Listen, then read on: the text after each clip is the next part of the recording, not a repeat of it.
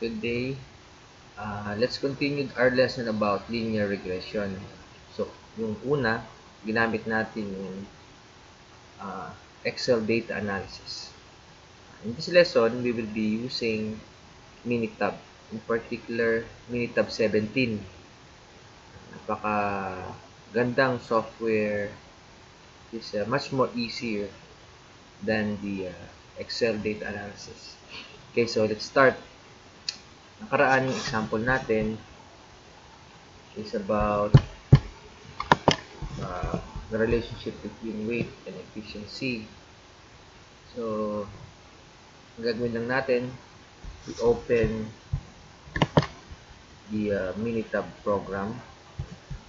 And then, do sa Excel natin, just highlight the given. So, weight and efficiency. Then, copy. Then, back again to Minitab. Then, sa portion na to, no, parang din siya Excel eh. You just paste your values.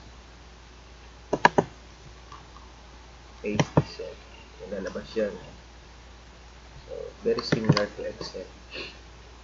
So, next niyan is napakadali. Again, pagkatapos nyo na paste, sa taas may stat tab. Click nyo yan. Then, there are several selections. Gamitin nyo is yung regression. And then, choose fitted line club. Fitted line club. Then, yun ang lalabas. So, sa response Y, ipiliin nyo lang yung Y value. Okay, sorry. Y value. Ito pala yan. Eh. So, Y value, ano yan? Efficiency. So, double click. Sa X value, which is the predictor, just choose weight. Dito lang yan. And then, double click. Labas na yung word weight. Okay. So, next is you choose option. Dito lang naman, wala na kayong babaguhin. And then, by default, the confidence level is 95%. Depende sa hinihingi ng problem. So, ang gagawin lang natin is we type the title. Title nga niya is weight versus efficiency. Okay? Take this one. Then, siyempre, kailangan natin ng graphs. Choose graphs. Pick this one. And then, marami dito option. Apat yung graphs.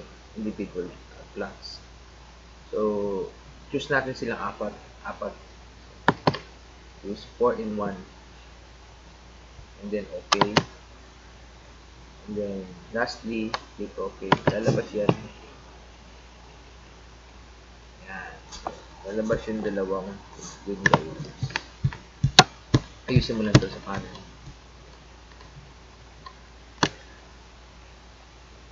Okay, so mapapansin nyo, yung graph na to